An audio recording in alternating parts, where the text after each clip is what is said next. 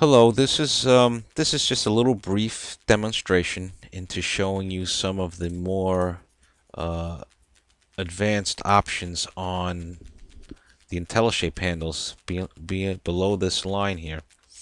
You'd be surprised a lot of users, even seasoned users, never ventured down into this area.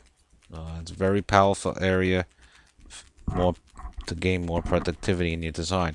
In this instance, what I want to basically show is that in this case, we have a dimension of 1.598, which I would like to be a quarter inch. In other words, I would want from this point of this part, from this surface, to be a quarter of an inch.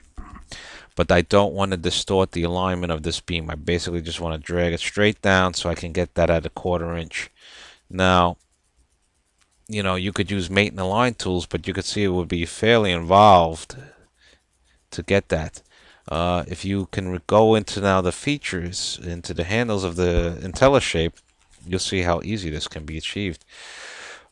Basically, what I want to really do is, first of all, set the handle orientation to be parallel to this edge, because that's ultimately the dimension I want. It's a quarter inch from that surface to that point, but along that edge. Notice how the handle orientates to align with that.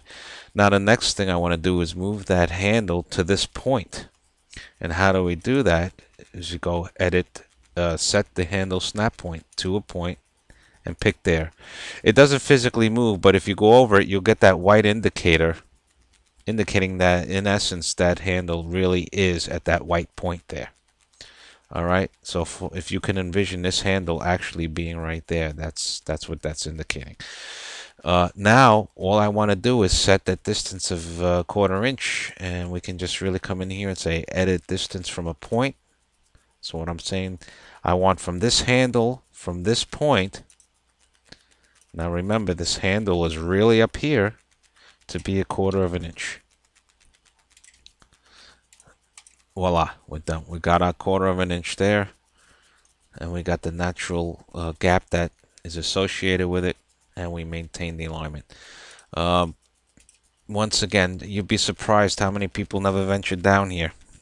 Start playing around with it. You'll find it's a very useful tool, especially when you get into more structural framework. It comes very handy when you're dealing with crazy miter corners and of the sort.